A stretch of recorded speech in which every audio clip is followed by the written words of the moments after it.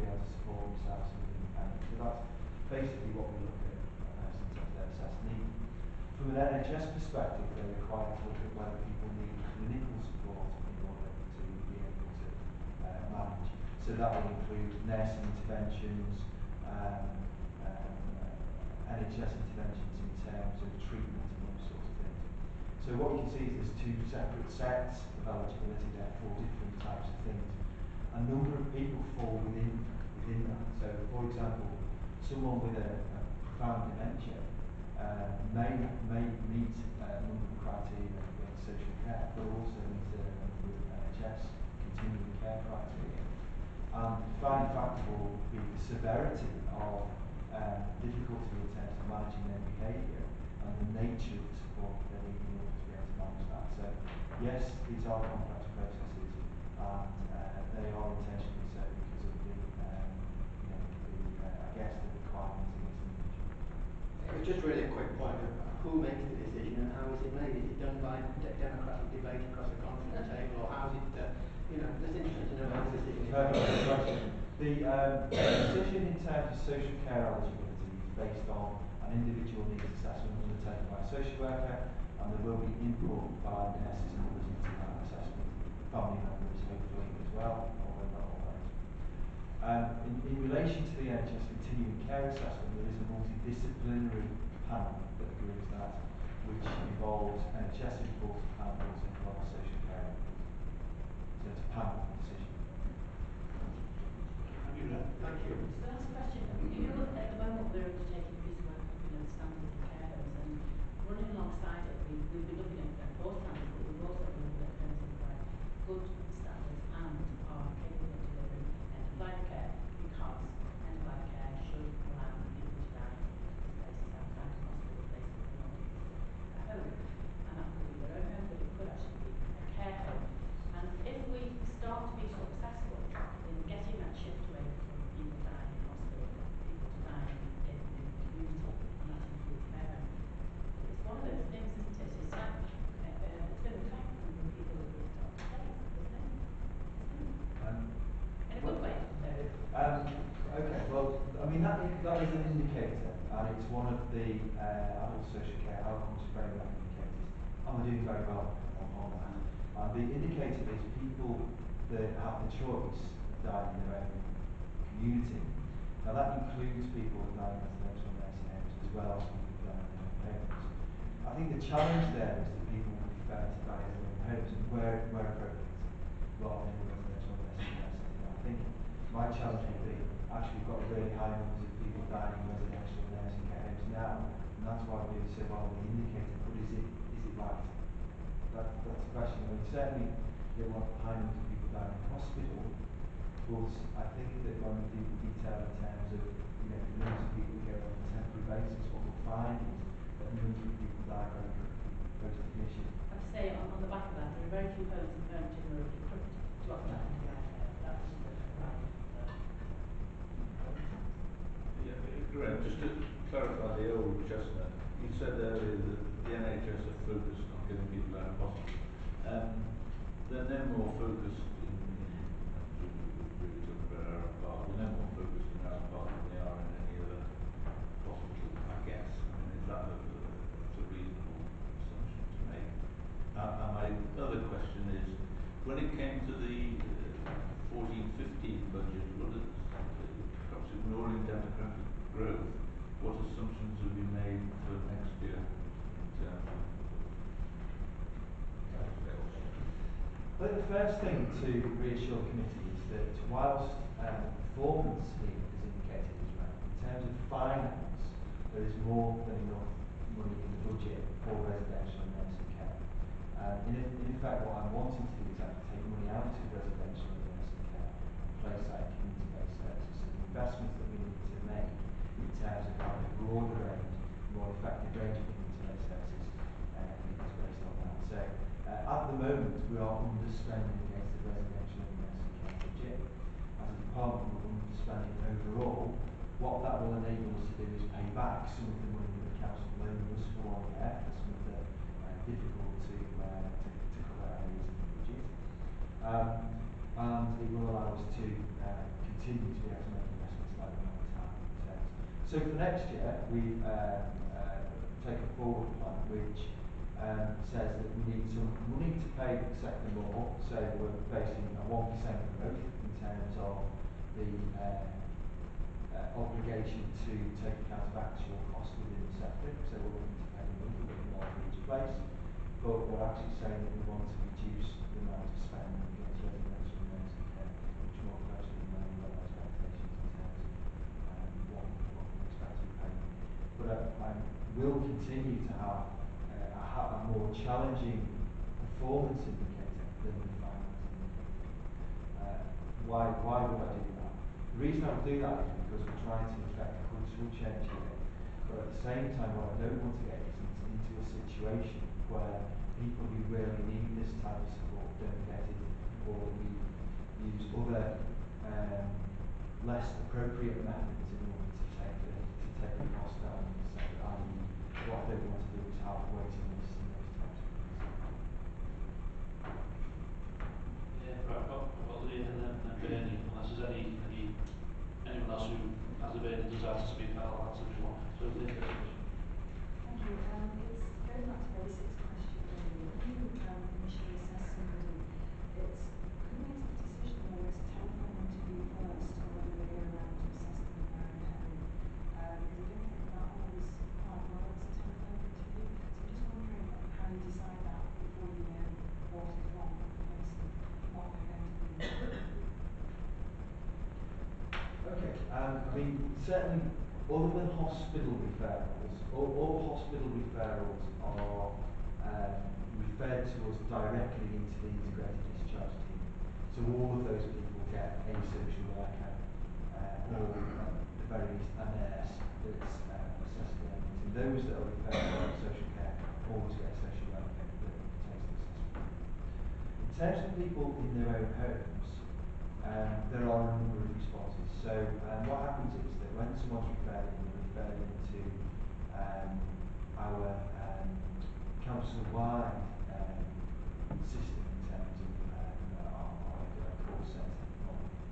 There's a decision then based on the level of risk of the individual as to whether they require an assessment of need, whether they require signposting to somebody else, or whether in fact it's a safeguarding issue and it's immediate response. You don't know that until you've spoken to them first, do you?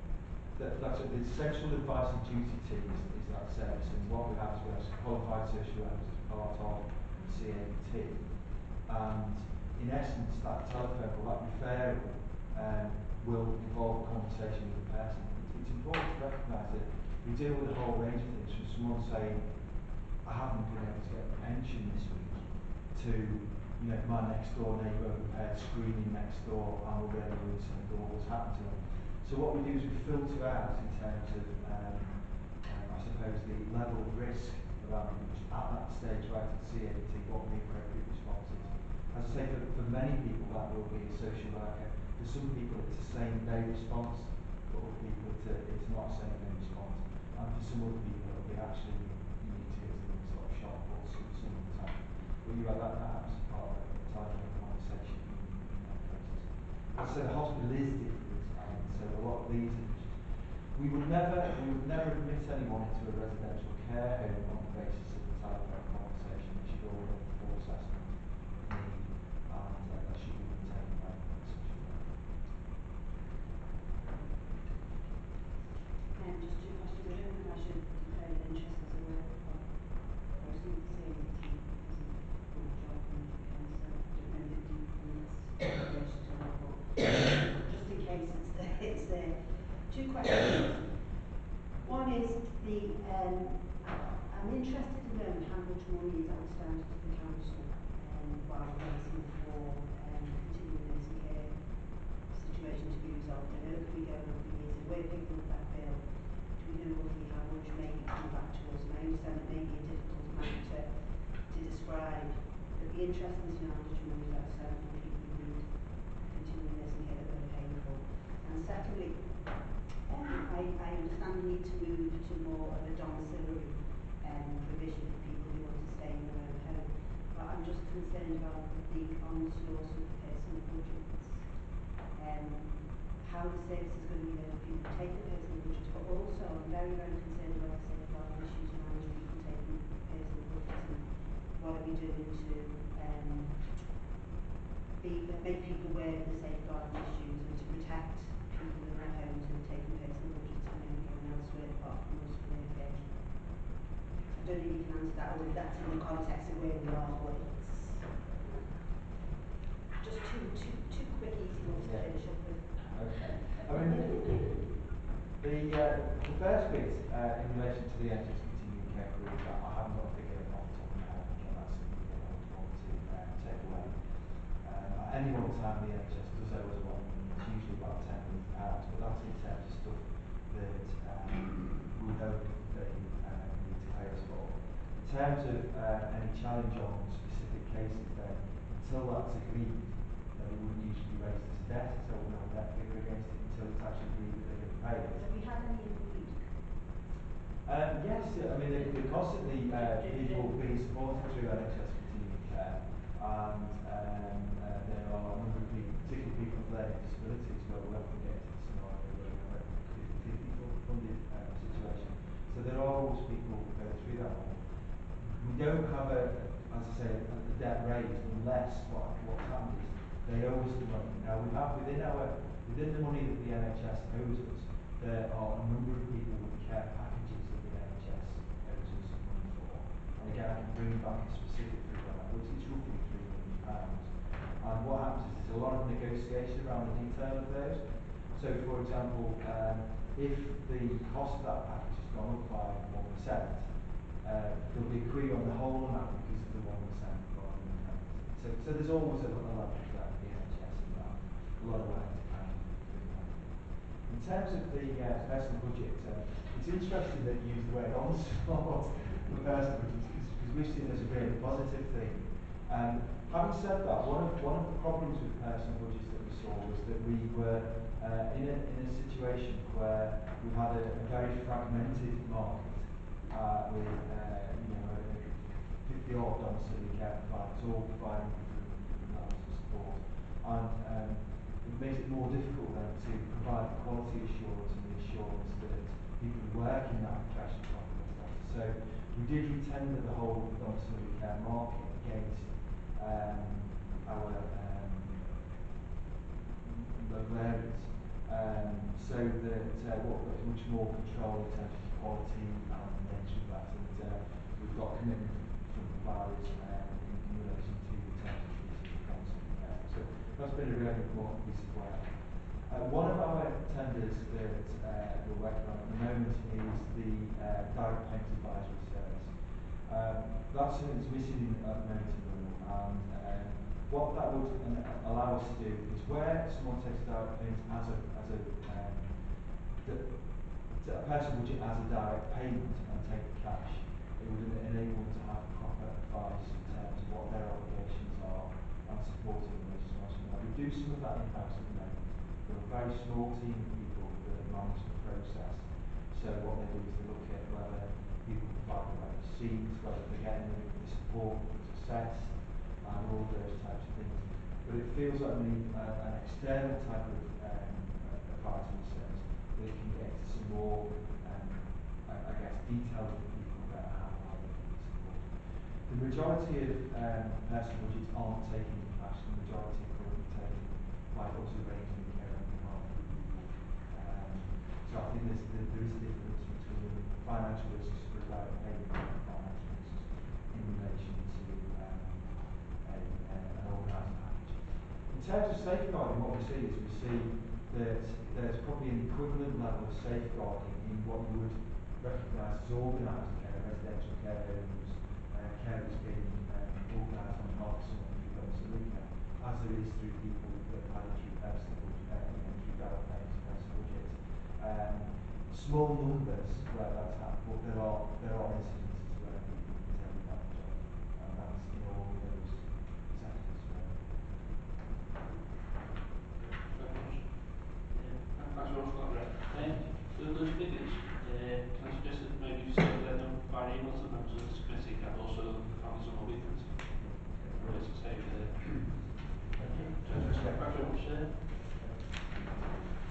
Tom? Thank you. Tom's going to present the protection report for the pricing. Okay, I think that was just a quick update of this indicator. The indicator covered two areas. One was possibly in the IT side of it. The second stage being the functionality to actually deliver to individuals who start using the direct debit system. In terms of the first bit, the IT system was through all the software in place that all went live before Christmas. So the stage now has to be income collection suite. We're working on how best to start to get people on the direct debit system. It's a difficult one to deal with because we've not had previous experience in this area.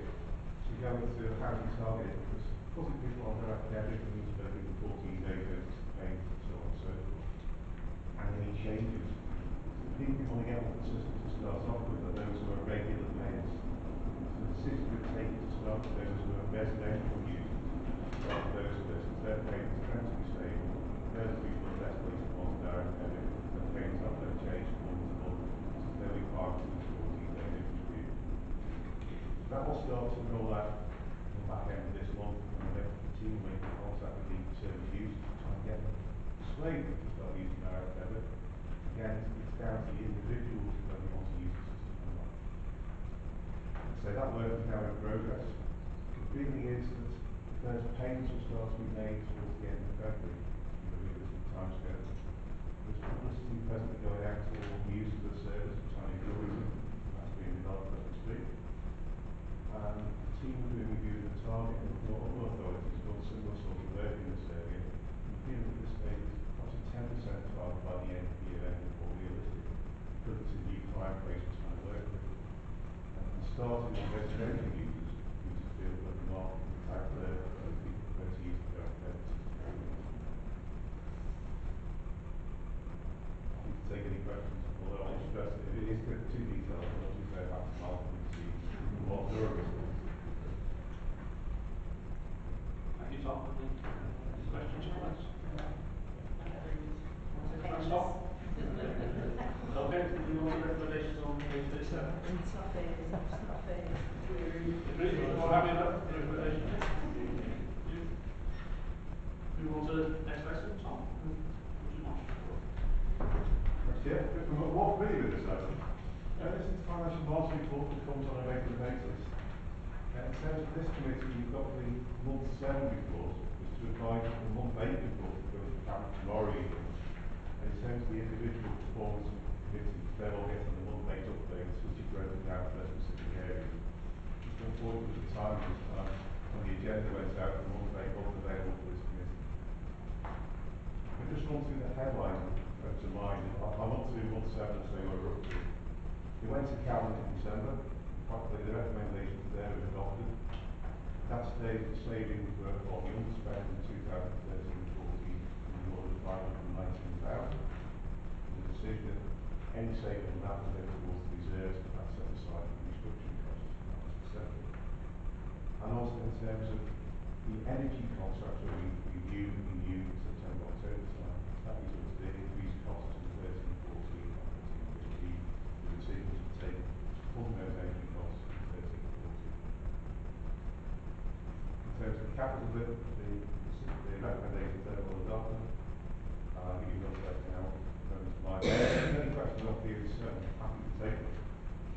Unless you want to go on straight on to period 8, which is more of a basic information.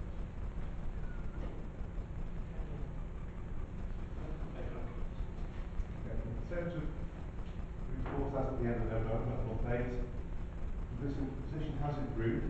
The overall spend is now increased to £880,000. The increase unspend this during the month 8 period is come from regen and environment. Very on the places side, the efficiencies delivered in the cultural services, the park side of things, but plans have been deferred because of the limitations due to the savings of the following year. The vacancy savings around the park side as well, which is not being fulfilled at this present moment in time as the service is developed. That's all helped to increase the underspend for the year. Again, mind that in month 7, the cabinet agreed that 500,000 of that was on site for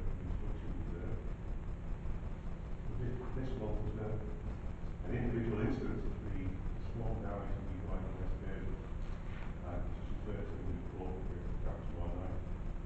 The work there has been estimated to cost roughly £250,000 or £500,000. This has been recommended to the council because this is an exceptional item, the sort of thing that wouldn't come to balances. So therefore, if there is additional money going to balances, it's the sort of exceptional item that should be funded.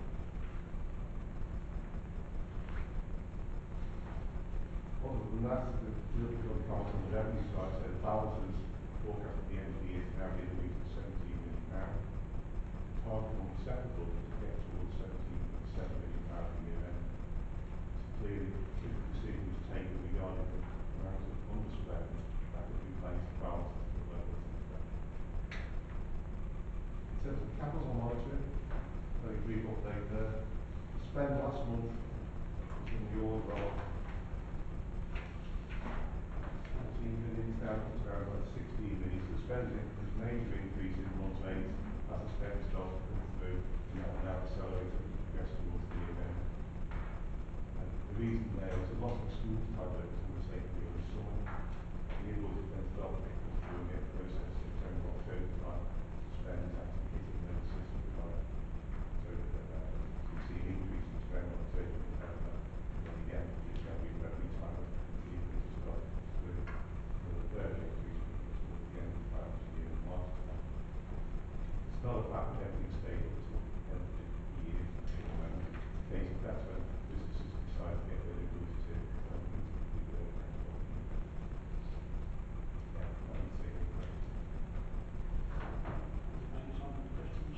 the first then now. Just one more question. You said restructuring was £500,000. Is that right? For one, sorry, that wasn't quite clear. Can you just say that bit again? And then I'll ask my question. What's been decided, if there is an underspend in the current year, that does materialise into the other £500,000. That would go into balance. The capital agreed that would go into any potential restructuring reserve we want to reserve for the council. Given the work that's ongoing, especially references to stand that orders, how we need to fund that going forward. Decisions being taken for that to actually go not into general fund, specifically set aside in that sense. Well, the question is, how much overall in the last sort of year, or 2 years, has been put aside for restructuring, and how much? And what comes under restructuring? That's it. So my question is directed to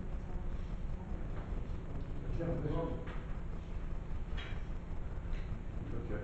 In terms of this particular initiative, this is one sort of what we use the reserve for the year end. Members of mine, there is work going on with special ed. At this stage, there's no money set aside to fund what then comes out from that. So if we are looking at initiatives to take forward shared services with special ed or others, it's something that probably would need to be identified. So the decision we take what comes back. If there is an underspend, that would be, that's what we want to look into. In terms of other restructures we've done over the recent years, there are a variety of those from 2010, 11, 2011, 12. One was set aside then for the EDR exercise, and one was set aside for the in terms of specifics set aside to fund any redundancies going forward, that's one that has to be addressed as we go forward. Thanks, Chair. Actually, it's in the similar sort of area. I just wanted to. This year we've got a 4 million change management implementation fund. I think you're indicating that we're probably going to use about 1.6 million of that. Will again, am I right in saying that